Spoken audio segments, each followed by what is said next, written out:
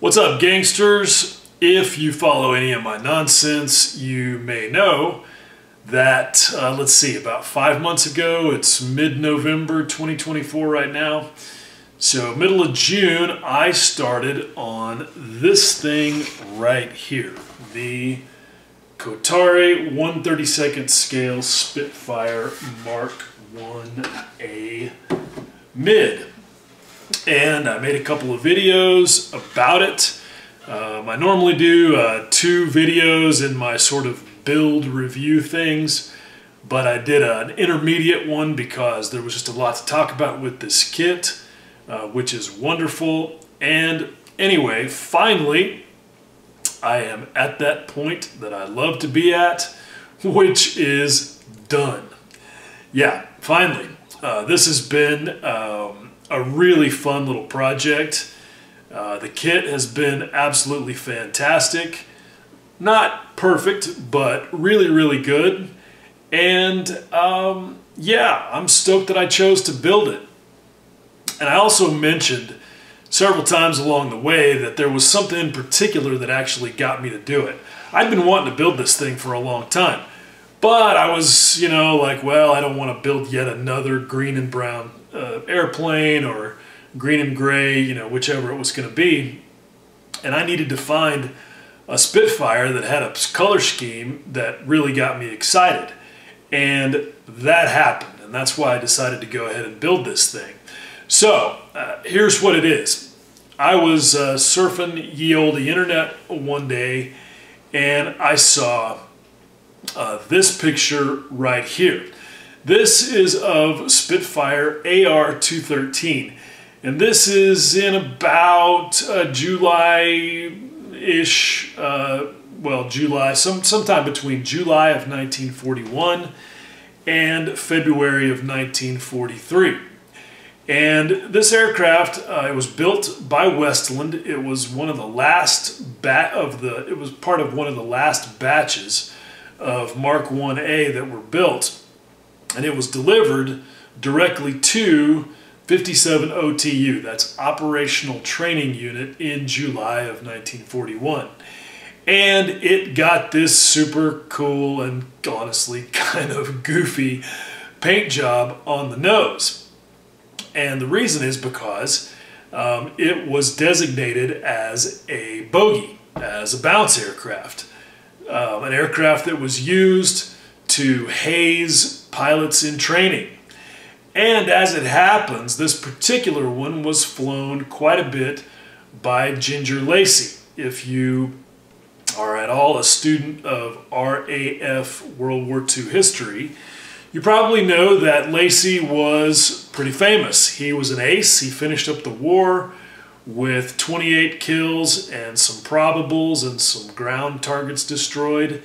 And he was one of very few British pilots who was active both on the day the war started and the day the war ended. So, and it was pretty traditional, I guess, while they were, maybe recovering from an injury or whatever, that they would have to do some temporary duty at one of these operational training units, and basically their job was to fuck with the junior pilots. And so he flew this particular aircraft quite a bit. So that's pretty cool. What's also cool about this airplane is that it survived the war. These are the only pictures I know of that exist of this aircraft.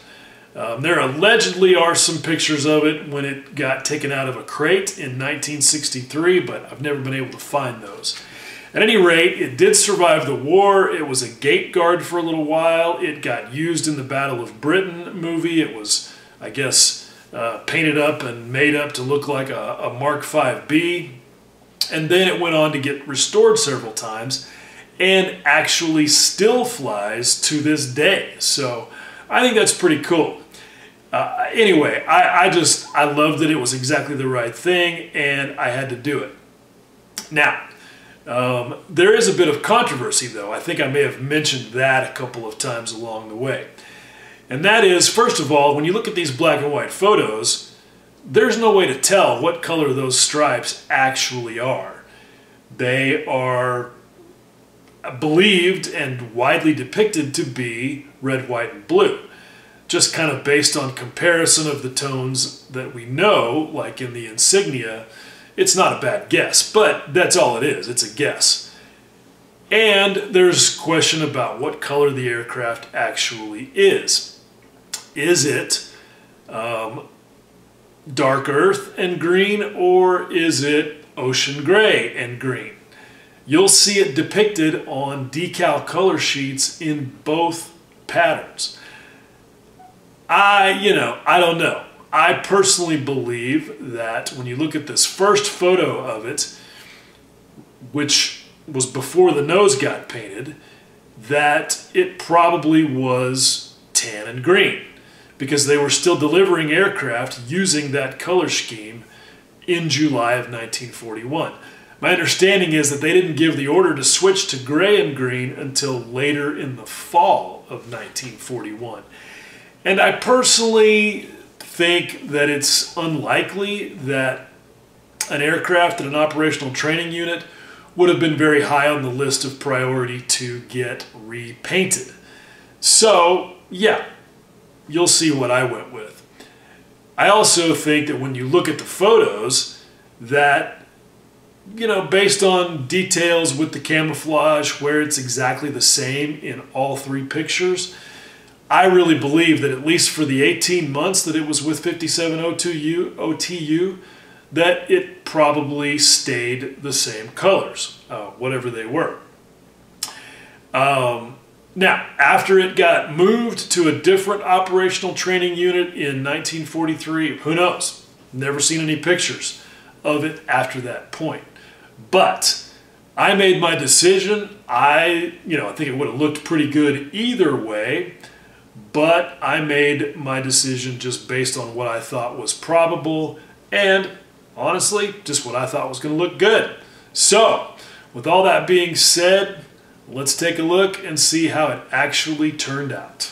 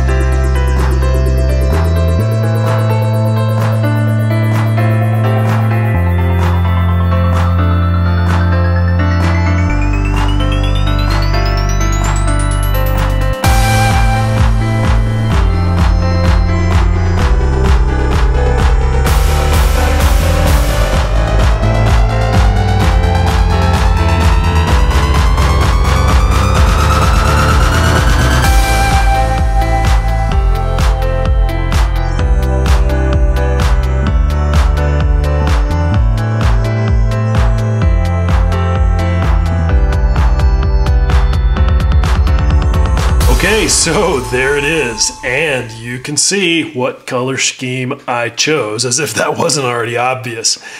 And, you know, look, I think it's a pretty defensible choice. I think it's actually pretty defensible to assert that this is the correct one.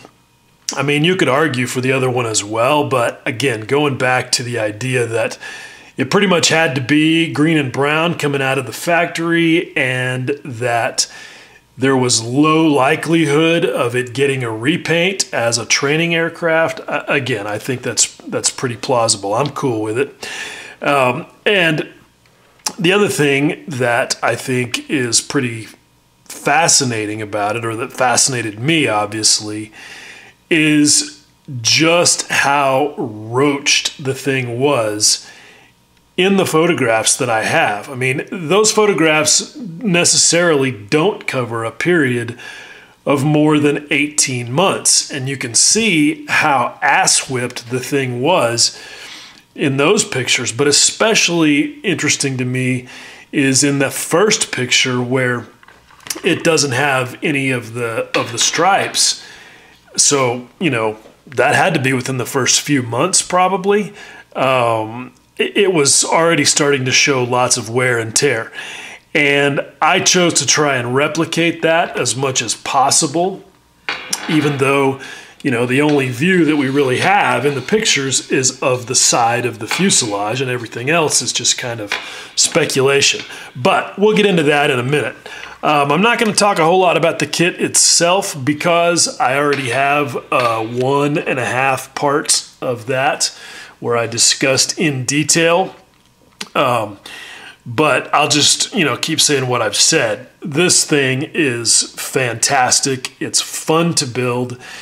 The engineering is innovative, especially with the landing gear. I think it's the best landing gear of any model airplane kit I've ever seen. I hope they can figure out a way to do pretty much the same thing on anything they do in the future. And honestly, even though this might make the guys at Kotare mad, I hope other kit manufacturers blatantly copy them. It's great. The only issues that I would say overall is that in a few places the fit is a bit tight. If it weren't for that, the thing would be absolutely perfect in my opinion. It's just not quite there, you know, like say the Tamiya 132nd Spitfire is. But look, let's be honest. Tamiya has about 40 or 50 years more experience than the Kotare guys, even though the Kotare guys are also the Wingnut Wings guys, and they are obviously fantastic designers.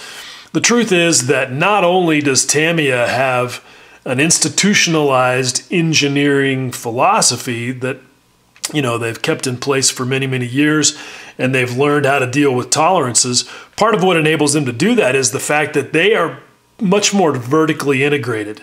They, I think, do their own tooling, and they have their own injection molding plants, which makes a huge difference in terms of being able to control the process. You know, the Kotare guys, they got to go to China to work with the tool shop. They got to do it remotely, probably in a lot of cases. Same thing with the injection molding.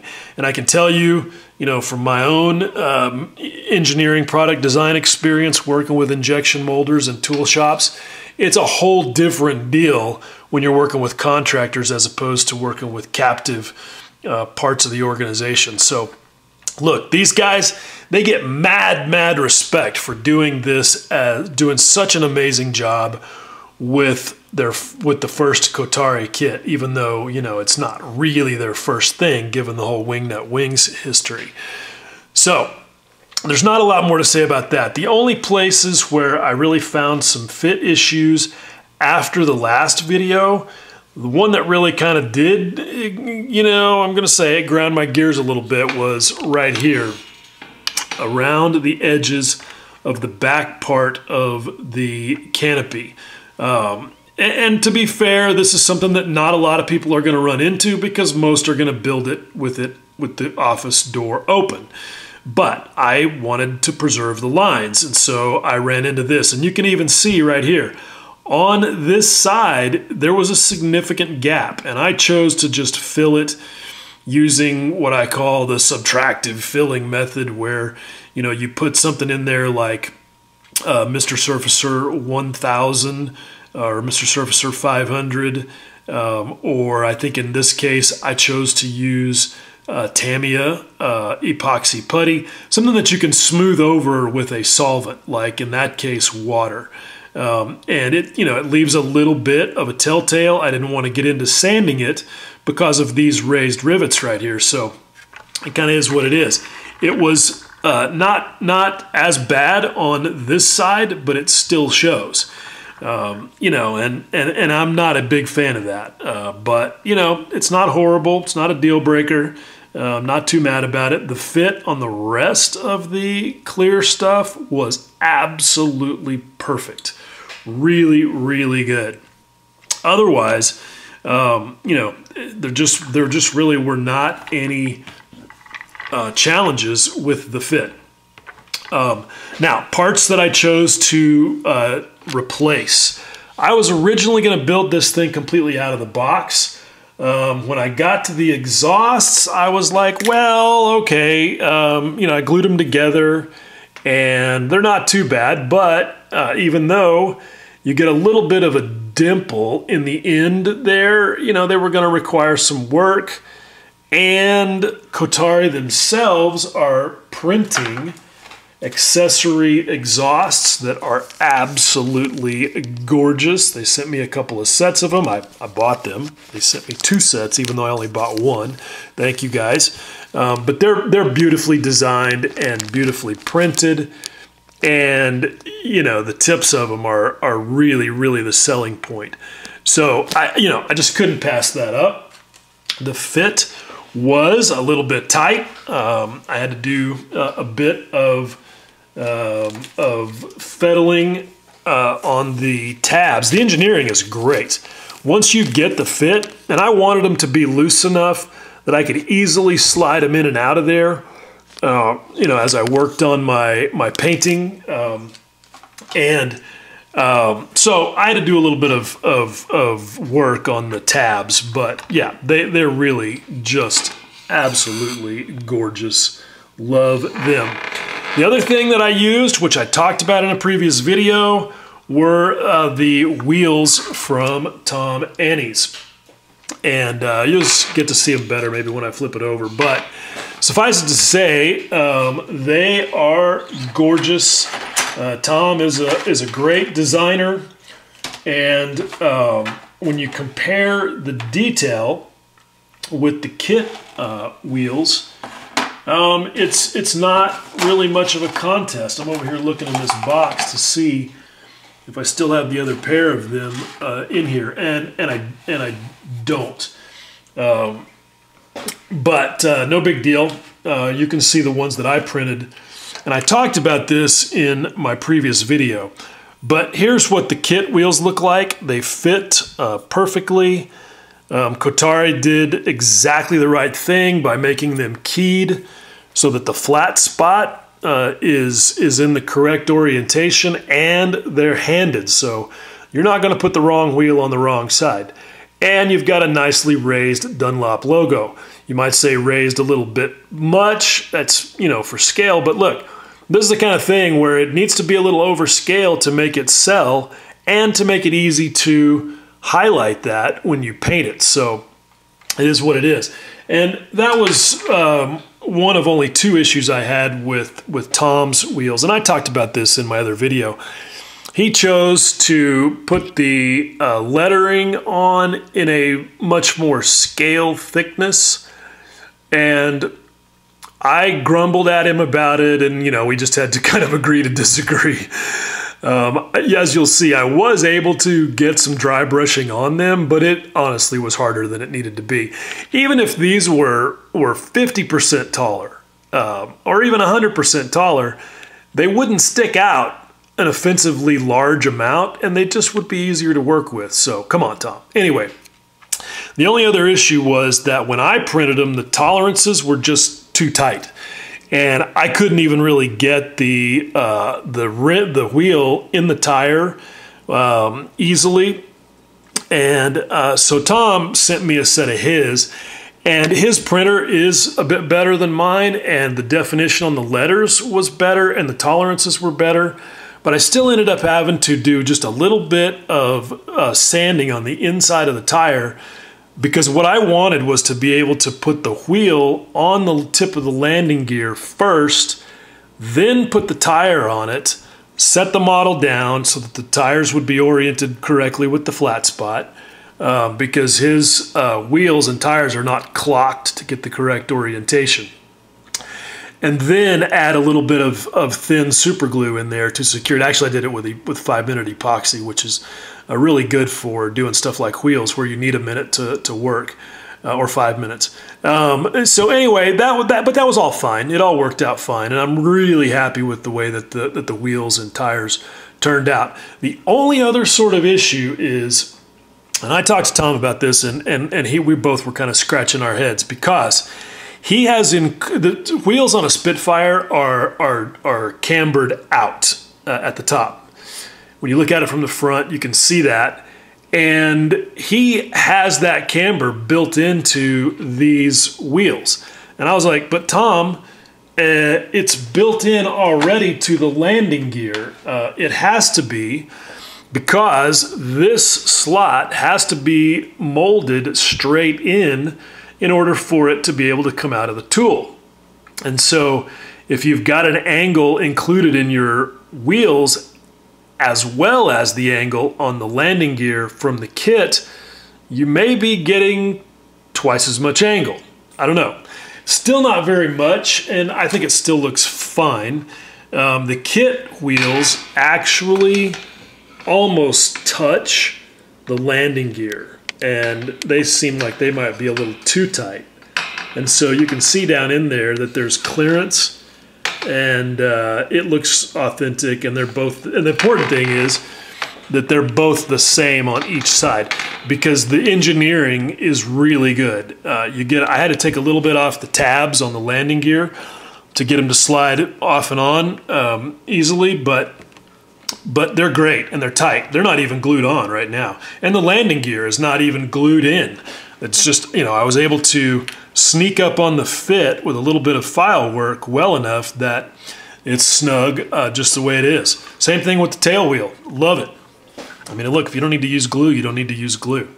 My only other issue, aside from that, was with the rudder mount for the aerial wire, which I used thin easy line for that.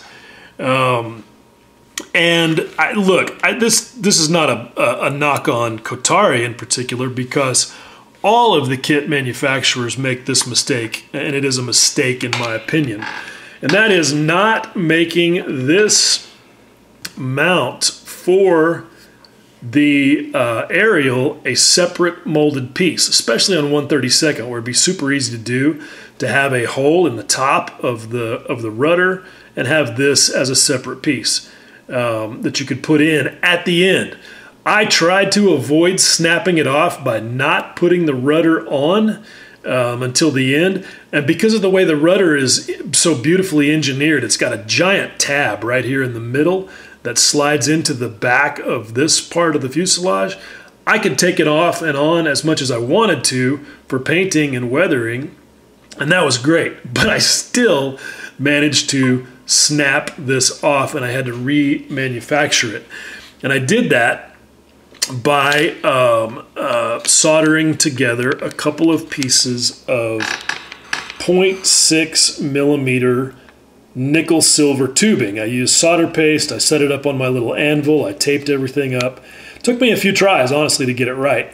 And I did it where I had about an inch on each leg, and then I trimmed it using the little abrasive cutoff wheel in my Proxxon, taped it down, trimmed it off, and it came out great. And then there's a pin in the bottom of it that goes down into the hole that I drilled in the top of the rudder, which was a little bit of a trick to drill that hole there. But not nearly as much of a trick. Hang on, my camera is coming loose here, getting all crazy. It was not nearly as much of a trick as drilling a hole in the little flag on the mast, but I had to do it, and I already had a hole drilled here in the fuselage. They tell you in the instructions to do that, and so by the time I got everything in place, I was able to string the aerial mast through this even before I put the mast in, and I got the mast installed, and once the glue set, I poked this end of it into the hole, added a little bit of extra thin cyanoacrylate. Once that's set, I inserted the other end into this tube and pulled it all the way through, put a little bit of tension on it, added a little CA there, and then just chopped the tail of it off, and it was, at that point, super easy and came out super clean. Easy line, you know, it's frustrating because it's actually flat, and you can kind of see that as it twists. It gets a little thick, thin, but you know, it is what it is. There are some other stretchy, elastic threads out there that work as well, but yeah, easy line's what I got. So anyway, that is that's that as far as the kit itself goes. Oh, I did add. They have the wheels down indicators. The position for them. They have a hole molded in the top of the wing, and I was seriously looking at reference photos to see if I could get away without putting those on, and yeah, I couldn't. They're there, it's a thing, and so I just used some pieces of 0.45 millimeter or what was it, 0.5 millimeter nickel silver tubing. Cut at an angle, put a little super glue in the end of it to cap it off, and stuck them in there and painted them. And I think that even though it seemed like it was going to be a real hassle when I was doing it, that it actually was not that hard, and it's a high value detail. I really, really like that. So at any rate, that's everything other than the landing gear control that I talked about in a previous video that's in the cockpit to help bring this thing up to late production spec as opposed to the mid-production spec. So anyway, that's it for the kit. Lovely, wonderful. I can't say enough about how much fun this was. It was exactly what I needed to kind of sort of revive my model making mojo and get back to my happy place of 1/32 scale World War II single engine fighters and the weathering thereof. And so now let me just talk for a few minutes hopefully about the paint and the weathering. Not going to go into huge detail because it's covered in other videos, and I basically have not done anything here that's different, although I sort of adjusted some techniques because I had some goals in mind. One of my overarching goals was to not only just try and really reflect the absolutely ass-whipped condition of the aircraft that showed in the photos, but to sort of tell the story that, look, there's a training aircraft. It's like the, you know, it's like the forgotten stepchild. It doesn't get gets a lot of use, but not a lot of attention, kind of a thing, which I feel like is probably pretty plausible for something in, you know, that situation. But I also wanted to. I've always been searching for that sort of intersection between authenticity and drama and looks cool. And that's what I was continuing to search for here. Kind of like a Steve McCurry portrait. If you've never looked him up, check him out. He's one of the iconic American color photographers. His photographs are rich, bold, colorful, strong, but they don't look cartoonish. And that's the feel that I want. And so, yeah, maybe a little more drama, but not where you look at it and go, that's just silly looking or not realistic. And I don't know, maybe some people are going to think this is silly looking, but it's the look that I was going for. And so I wanted to do that, and I also wanted to do as much weathering as possible with acrylic ink. And so, and to try to get away from as much pre-shading.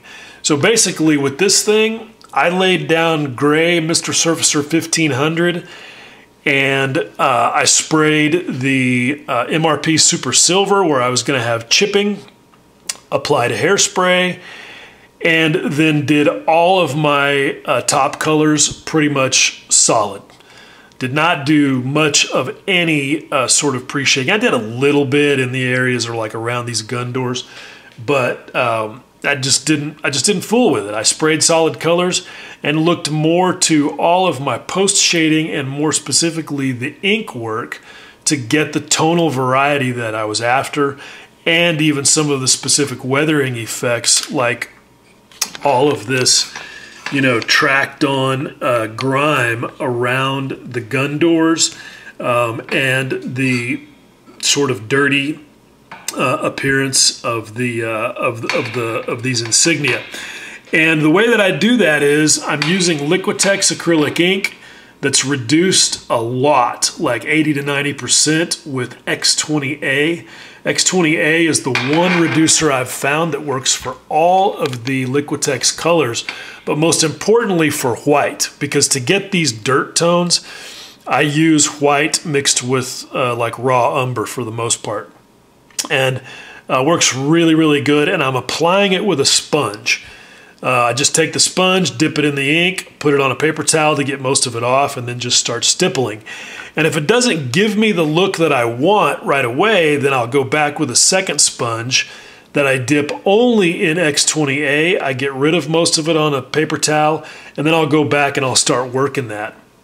And not only does that give me a lot of control, you know, I'm using the sponge and a pair of gripper tweezers, but because Liquitex will wash off with 409. I know I've talked about this before. If I screw it up, I can just scrub it off and start over. And that's, you know, I can't overstate how important that is in terms of having the confidence to just try things. So pretty much everything you see is achieved using inks, except for the panel lines are enamels and oils. Again, trying to get the colors to be, you know, complements of the base color. So I've got black Tamiya panel line wash in the areas where it's a, you know, like a door that comes off or a surface that moves, like the flap indicator door. Then in the browns, I used the Tamiya brown panel line wash, and in the greens, I mixed some using Winsor & Newton oils. And a little trick that I learned that somebody on SMCG brought up, I think it was Stuart Halton. It's a great trick that I kind of was like, God damn, how did I not ever think of that before? One of my chief irritations, I mean, panel lines drive me crazy because I love the way they look, but, you know, getting them right is just an exercise of OCD level frustration for me. And one of the reasons is because when I'm trying to get a separate color, you know, the one color runs into the other. And what I would do to mitigate that is, like, I did all of the brown tones first, like all the way, even including, you know, most all of this weathering effect.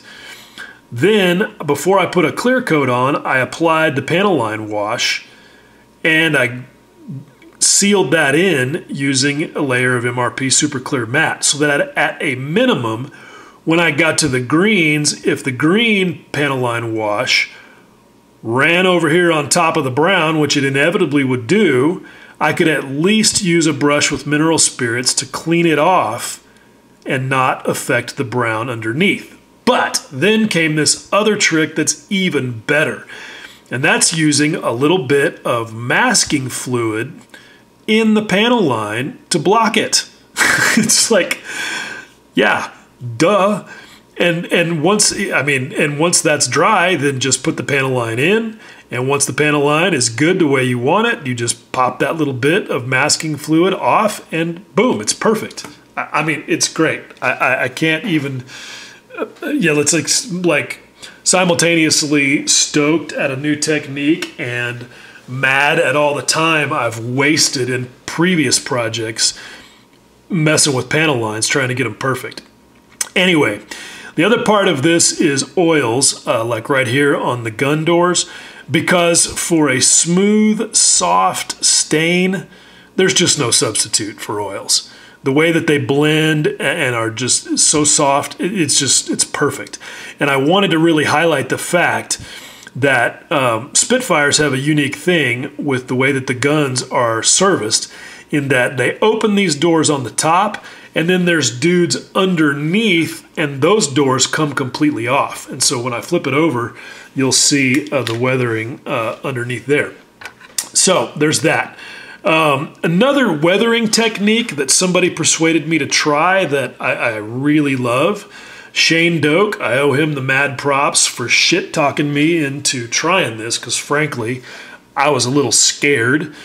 But you guys know that part of how I achieve this sort of faded look is with very fine sanding. I use a little bit of Infinity sanding sponge and gripper tweezers. The 1500 or the 1000 grit, 1500 is really my preference, does a great job. It's super controllable, and it'll start to highlight anything that's a little tall. And so any texture you've got will get picked up from the white base coat that's underneath here, and you get this look. But it's hard to control it around something as small as, let's say, a bolt head or a fastener like this. And so what Shane does is he uses decal softening fluid as a softening agent on a Q-tip to just kind of rub around that. And there's just enough mild alcohol, and he recommended trying Solvaset, so that's what I used. There's just enough mild alcohol in that you can, pretty controllably start working that, and it'll allow you to remove just the top layer gradually enough to get that worn through the paint look. And I love it. It's a great technique, but you do have to be careful, because you are messing with solvents, and while you're going to get, enough control to do something like that right there, it can get out of hand in a hurry. Ask me how I know. And you can end up doing some damage that you don't want to do. So I would recommend experimenting, testing, like always, to find the right, combination. I found that the Q-tips that worked best for me were like these ones right here, and I would use the pointy end, but be careful. A Q-tip that's too hard, it'll get away from you. So anyway, that's that. All right, so one other thing that I did that I thought was kind of cool was, how did I solve the challenge of painting these stripes on the spinner? There's lots of ways to go about it. What I chose to do was, I used my 3D printing and CAD skills and I made a mask. So I sprayed the whole thing white, and then I used this mask first. You can see it goes on from the end, and I use that to spray the blue. And then I flipped it around, and this mask goes on the other way like this, and it's a nice tight fit, and I've got a nice sharp edge inside there, and that enabled me to spray the red. So it gave me the white base coat under the whole thing, that I was going to want not only to make the colors pop, but to let me do a little bit of that sanding weathering that I was talking about before. So I'm pretty stoked with the way that came out. The striping on this thing, it's just, you know, I don't know, when I look at the photos, it seems like whoever laid it out didn't really think it through. It's like they looked at it and said, oh, let's put an 18-inch stripe right down the top of the middle of the nose and start with that and just work our way around. And what they found, as you'll see as you can see from the photos, is that when you look at it from the side, the stripes are just kind of goofy looking because of the shape of the Spitfire's nose. And yeah, you know, it is what it is. I was not going to correct it. I just went with it the way that it was. I don't know, it kind of adds to the charm. It's badly done, but that's what it was. So speaking of the nose and the exhaust, this is where I got into a little bit more multimedia weathering, because one of the things with Spitfires is that they always have this characteristic exhaust stain that is shaped by the airflow over the wing. But Mark 1s are a bit different from the later ones because of how far the exhaust stacks stick out. So you'll get this characteristic staining of the tips of the stacks that, you know, varies as you go towards the back, but you don't get as much staining on the fuselage. But I wanted a little bit. I mean, it's there. You can see it in real photos, even with restored aircraft. But it's not as dramatic as it is on the later marks of Spitfires. And so what I did was I made a template, and I don't still have it, but I designed it using the Sketcher in Fusion 360, brought it over into Affinity Designer, printed it, and out of some relatively heavy photo paper. And so I had a template that I stuck to the side of the whole aircraft with poster tack that I was able to spray through with a very light sort of smoke color, kind of a very light gray brown, and that established the basic shape all the way back. And that's a technique that I really like. The poster tack holds it away from the surface enough that you get a soft edge. And again, because I was using ink, if I didn't like it, I could just wash it off and start over, which I did quite a few times. For some reason, this side fought me, and it took me half a dozen tries to get the dark part of the stain, which is what I started with, to have the density and the curved shape that I really wanted. For whatever reason, it was a lot easier on this side. But once I had that, then I came back and I did the lighter part. And then I sealed all that in with MRP Super Clear Matte.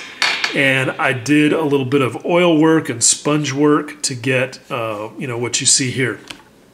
These stains that show leakage from the fuel tank are oils. And I tried to show not only the angle, because the aircraft is sitting, on its wheels, but also how it kind of washes through the exhaust stain here. And I'm pretty pleased with the way that turned out. Just kind of show the way that it collects there in the panel lines. Anyway, so that really covers most of it. Oh, one other thing that I really got to talk about is how I painted all the markings. Obviously, I cut my own masks from Auramask 810 for the lettering.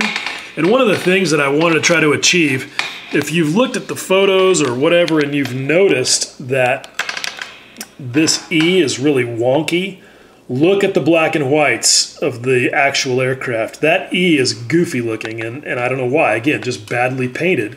And I had to try and replicate that. As far as the other side goes, I went with less goofy, but still a little different than these letters. Again, that's just the way it was. Something else that you can see in the historic photos is that for some reason, in addition to having the serial number here, they had added it into the fin flash. I don't know why, but it was a thing, so I made my own mask for that as well.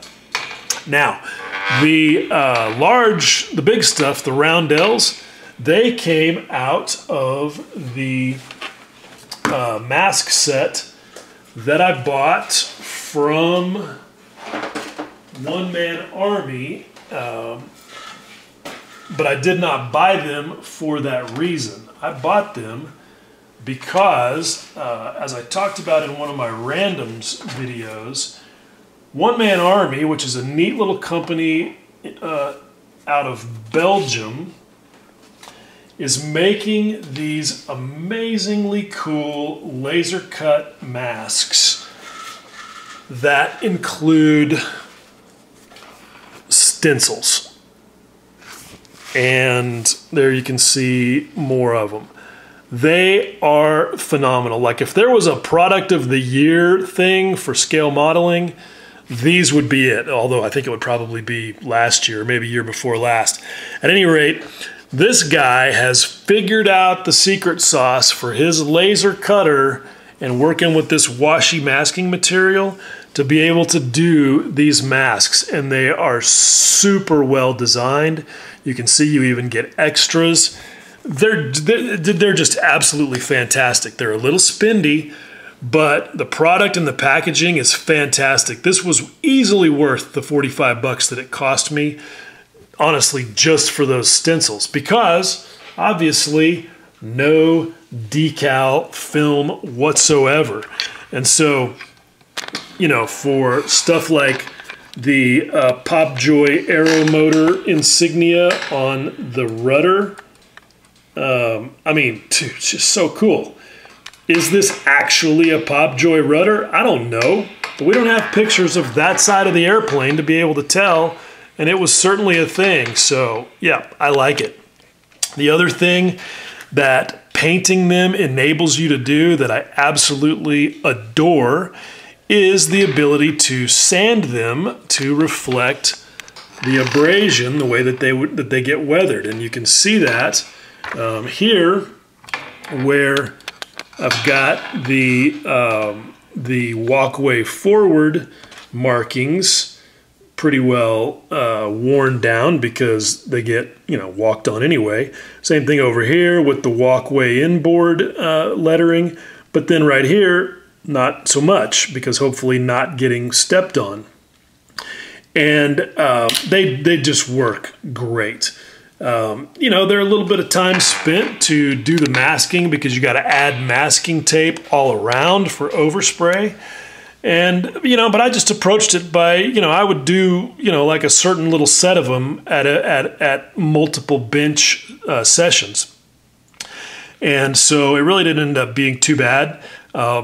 And for me, the effort was absolutely worth, I mean, the result was just absolutely worth the effort. No question about it. I'll use these wherever I get the chance. But one thing I will say is part of what makes these work is using good paint. You really need a material that has high density, but that still goes on thin. And so for that, I really feel like even if you normally want to shoot acrylics, do all your base colors in acrylics, but get you some MRP black to do these stencils because it really is helpful. It's perfect for spraying those right out of the bottle. And you just really have to sneak up on it. Like I actually would shoot these letters in 3 layers to just really sneak up on it to get the density that I wanted, but not get it so thick that, you know, you'd see it sticking up from the surface. Okay, so the next thing, the last thing I really want to talk about with the weathering is all the chipping, because that's the thing, you know, Spitfires have this characteristic sort of triangular shaped wear effect, at least on the port side, sometimes on the starboard side as well. I purposefully showed much less of it over here just as a differentiator, because the port side is where the pilot boards and you have most of your crew activity for fueling and so forth.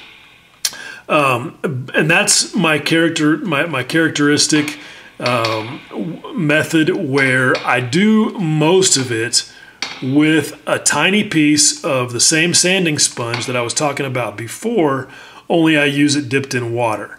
And that gives me a lot better control than just attacking it with a brush. I'll do some of it with a brush, but most of this was done with the sanding sponge.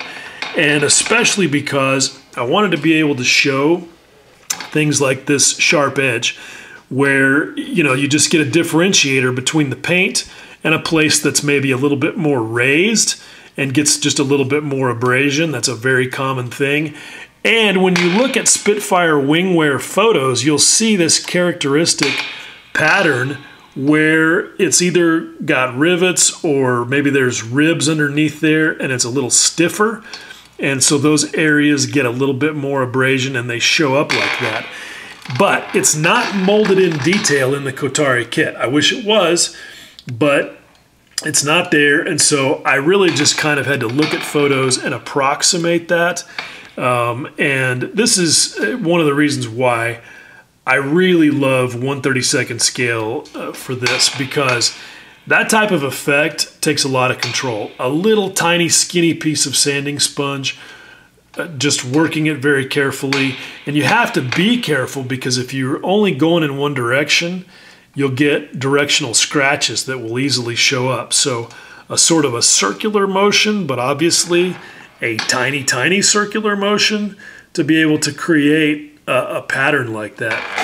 But again, to me, it's worth the effort. I feel like this is kind of peak chipping for me. I don't know that I've ever managed to pull off anything better. The way that it crawls up the side of the fuselage there, you see that in photos. I'm happy with it. Some people will notice if they look really close that it's kind of multi-layer here because of the colors.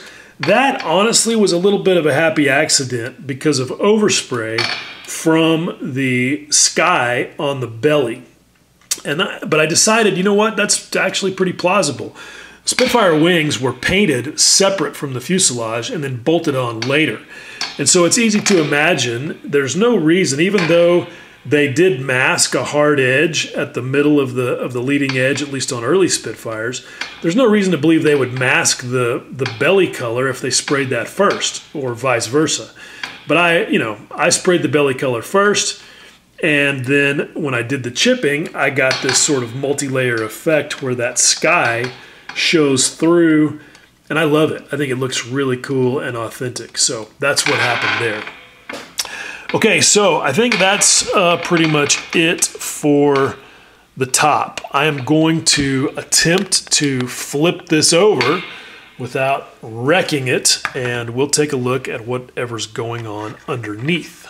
Okay, so we survived that, and the bottom really is just more of the same in terms of techniques.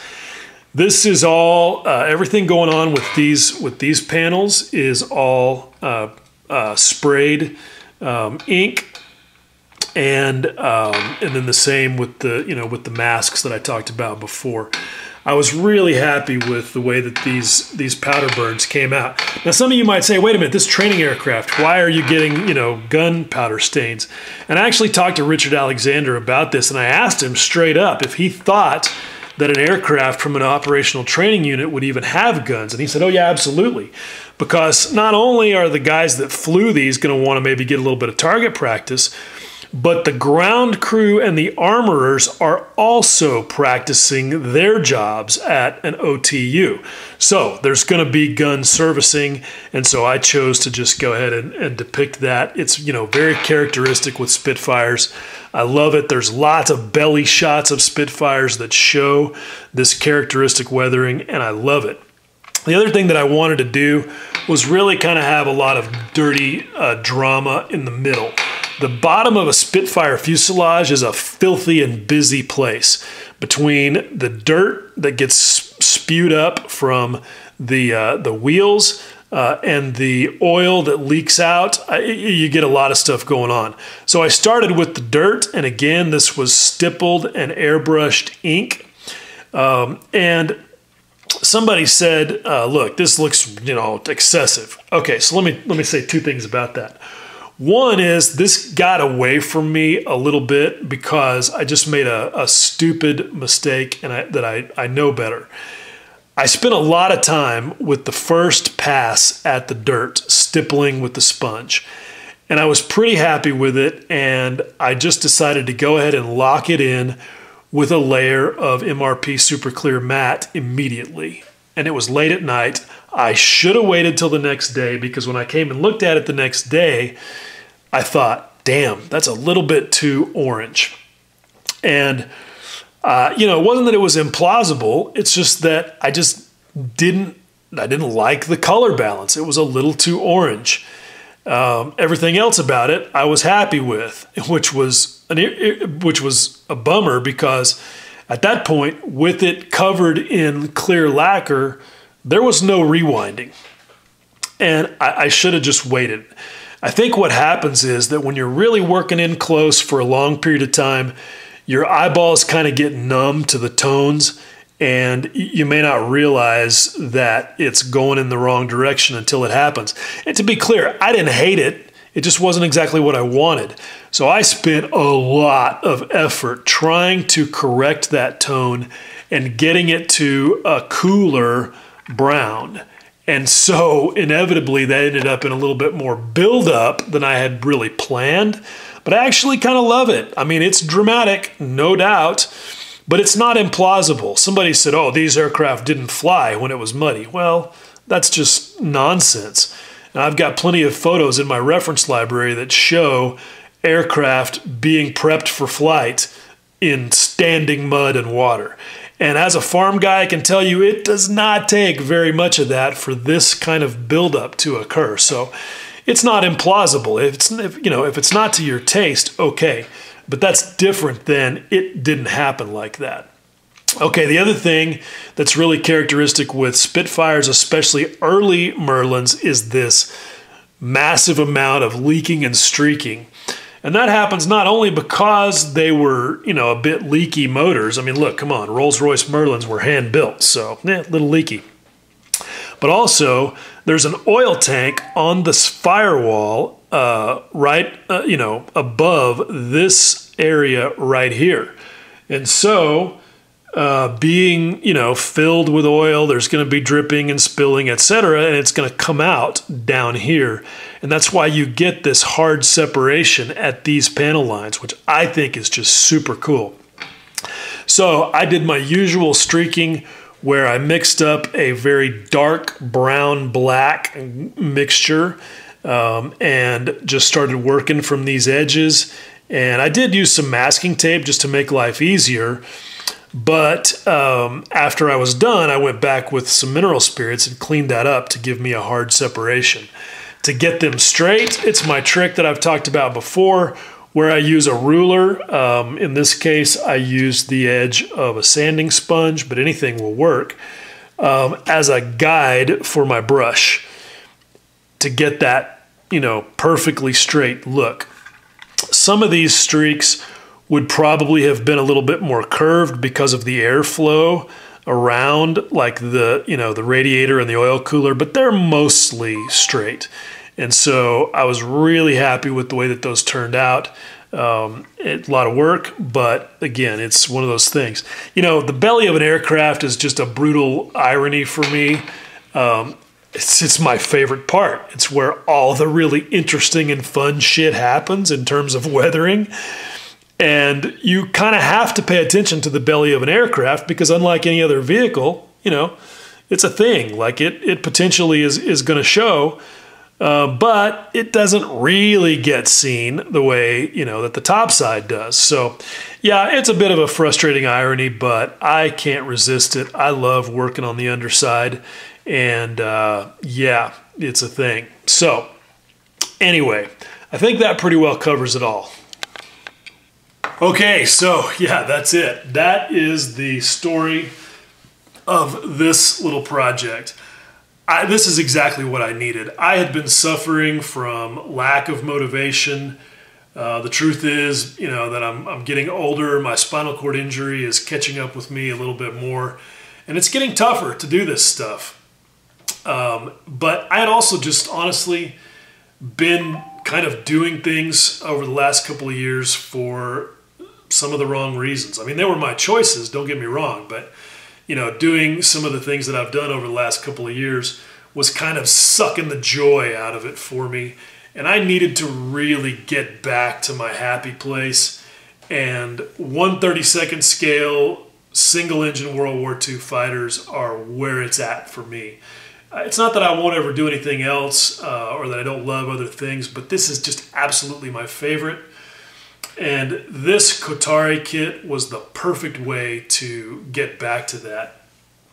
It also was fun, and I owe a big shout out to Richard Alexander himself, the honcho at Kotare, because I mean, I was bugging the shit out of him via private messaging, asking him questions about colors and details, and he was just super cool and patient with me, and I really appreciate it. Richard, you're awesome.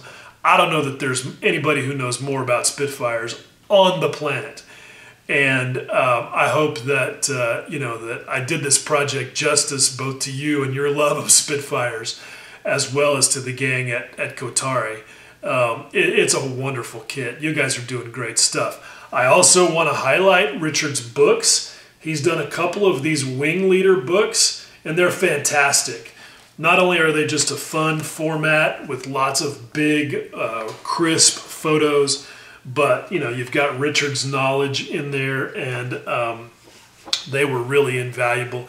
If you love Spitfires, if you're a Spitfire model maker, you got to go buy both of them. They're just great. So anyway, that's it. That's that. If you guys have followed this project along the way, I really appreciate it. And as always, much love.